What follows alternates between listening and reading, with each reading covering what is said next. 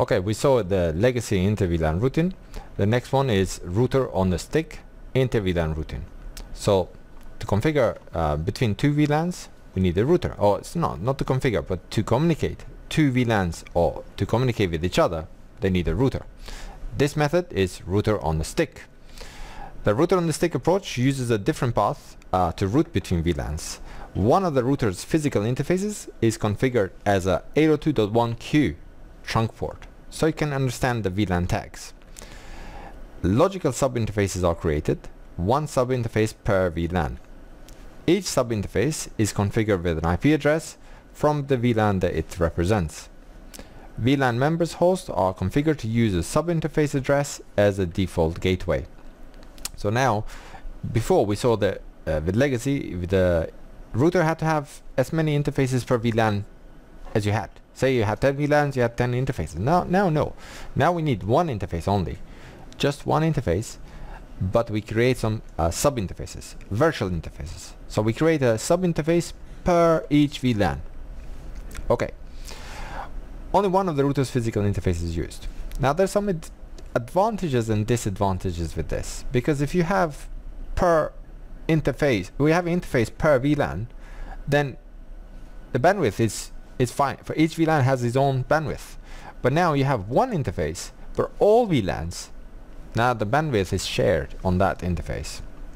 Okay, so before we had two cables, now we can have only one cable. But in that cable, we create, say this is in FA00, we create two virtual interfaces. To create the virtual interface or sub-interface, it's same. You go FA00.10, for example. And then the next one, FA00.20. This 10 and 20 here will, like for example, represent the VLAN number. Doesn't have to. You can put any number you want, but usually we would put .10 to know that that's the interface, the sub interface for VLAN 10. And then when the packet comes in from the black VLAN on the left here, it will go through that interface, but inside the virtual interface, and it will come back to the same interface, but in the virtual interface. Okay, so what we're going to do is we're going to configure the VLAN here. The one problem here that I see the most students, they forget to make this port as a trunk port. It has to be a trunk port. Okay, so that's what we're going to do now. We're going to configure. So first thing we to do is we're going to remove some of this stuff. So I'm going to copy some of this from the old configuration. So interface FA01, no switchboard mode access, and no switchboard access VLAN 2. I can remove these as well. Say no here. Okay, so I'm just doing some clearing up here from the previous exercise. What we had here. Okay, let me just go to the real time. Right, first thing is I'm gonna delete these two interfaces because we don't need two anymore. We only need one interface. So I'm gonna delete FA01 here. Right, we're gonna need one interface, FA01. Let's just take yeah, FA00 here. Fine. So I'm gonna go on the switch and enable config T interface. I have it on the not on the memory, so paste that. Okay, so FA01 no switchboard, FA02 no switchboard. Now FA01 in the switch, it has to be a trunk port. You have to remember that. So we do that first. So interface FA01 switchboard mode trunk. Okay, you can see the interface has gone down and then it's gone up again because now it's working as a trunk. So if I do end show VLAN brief, you can see that 10 is still there on the sales, 20 is still there on IT, but 1 is not displaying in anything. It's not displaying because it's not an access port. These are all access ports. If it's a trunk port, it's not going to display here. It's going to not belong to only one VLAN. To see that, show interface trunk. That's the command. So we can see that FA01 now is trunking, and encapsulation that is using encapsulation 802.1q, and it's trunking. native VLAN 1. All this information is CCNA semester 2 chapter 2, I think. So if you didn't watch that video, if you don't know what's happening here. Okay, so we configured that interface as a chunk. All we have to do is configure the router now. So we're gonna clear some of the stuff. So if I go enable, show IP interface brief. Some of the old configurations, so we have to clear it, config T. Now, in the packet tracer it doesn't work, but on the real devices it would work. So it will say default interface FA00, for example, and it will clear all the configuration that you have on 00. But packet tracer doesn't work. So we have to do it manually. Do show run. Do, because I'm in the wrong mode. If I don't want to write do, well, I have to be in the right mode. So end here, and I'll do show run. I don't have to write do here. Do show run in config. Okay, so I need to clear some of this stuff here. So what we have here on FA01, need to clear that. Just get rid of the IP address, really. So config T, interface FA01, no IP address, and I'm gonna shut that down. And same for the interface FA00, no IP address, and shut down. Just clear it up. Show running config. I'm using the spacebar to go quickly down. So I can see that I have two interfaces. They are clear. They are both shut down. Show IP interface brief. They're both down. No IP address. Great. That's what we want. Okay, so what we're gonna do, the configuration here for the router is, let's say R1 here. Go to the one single interface. So interface FA00. This is the interface we're gonna configure. To make a sub interfaces, let me do this on the router. So config T, interface FA00. To make a sub interface on this interface, now I need to type dot.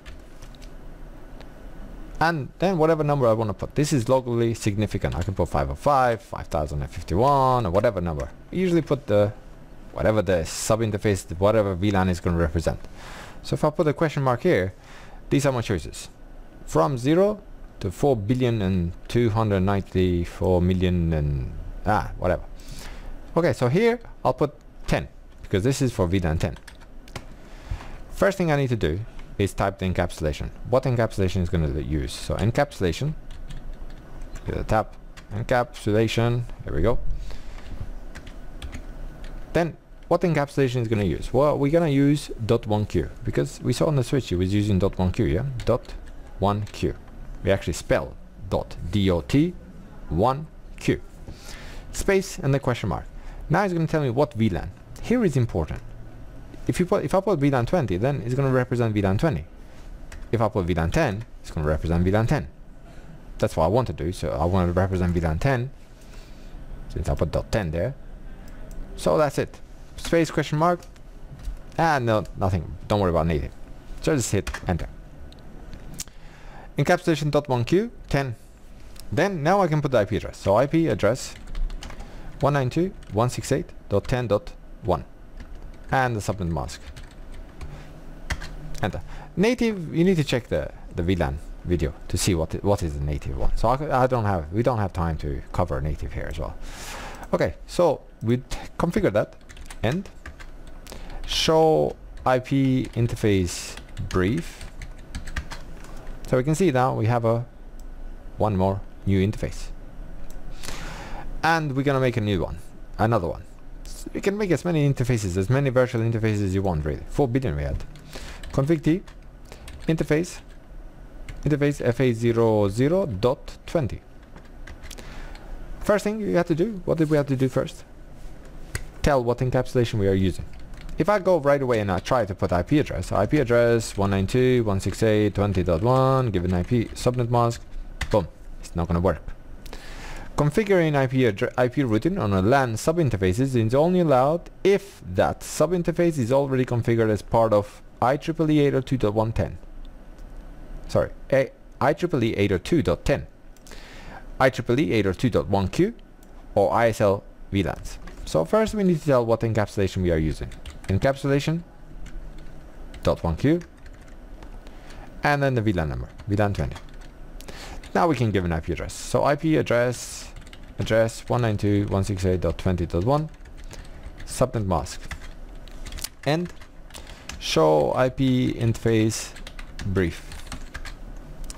Okay, I have two virtual interfaces, FA0.10, FA0/0.10 and FA0/0.20.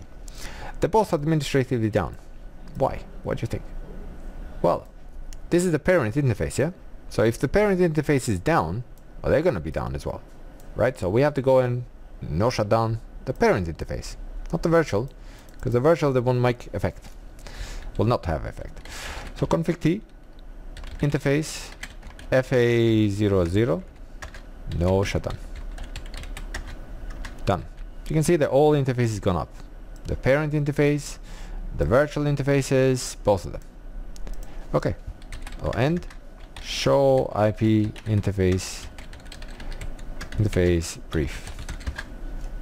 See now everything, all of them are up. Okay. So what we have here now, this is going, see? It's orange.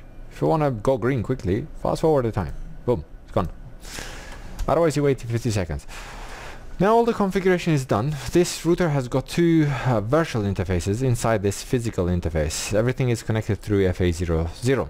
This is now called router on the stick because it's pointing out there. It's going. All the VLANs are going to come through this to the router, and the router is going to do its thing and send them back. This interface here can get the bottleneck here for all the VLANs. So it's not a great solution, but it's better than legacy Inter-VLAN routing. Okay, so the next thing we're going to do is test it. So go to the PC, IP config. Yep, all I'm going to do is test my gateway. So ping. Hey, what happened there? So ping 192.168.10.1. Okay, let's see. The first ping, I told you. Don't get too scared. If you see the first ping, we always do, but first ping will fail because it's ARP resolution. So the other pings works. Now since it's got the ARP done, no any more pings that are gonna fail. So ping, everything will continue. Okay, so what we're gonna do now is check PC1 is its pinging its gateway, its default gateway. And then if it pings the default gateway, we ping the PC0 on the left. So let's go through. I'll check the early on. So ping IP config first. IP config. Yeah, that's my IP address. So ping 192.168.20.1. That's my gateway, so I'm going to ping the other PC. So ping 192.168.10.10. And there we go. Okay, seems to be working, so we can see now in simulation again. See, delete this from this PC to this PC and capture forward. You can see the packets are going to travel to the gateway, and back from the gateway to the same interface to the next VLAN. Same interface on the virtual interface. Same physical interface and a virtual interface.